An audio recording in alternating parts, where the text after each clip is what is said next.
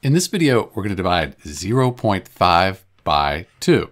So we want to know how many times does 2 go into 0.5. We could write it like this here if we wanted. But really to figure this out, let's put 2 here, and we're going to divide that into 0.5. So 2 doesn't go into 0.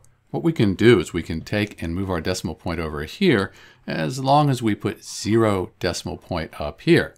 Now 2 times 2, that's 4. Subtract, we get 1. 2 doesn't go into 1, but if we move over a decimal place, we'll call this 10.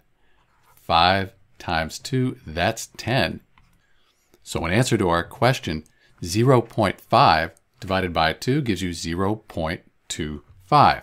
And we could check our work. 2 times 0.25, that should give us 0.5, and it does. This is Dr. B, dividing 0.25 by 2. Thanks for watching.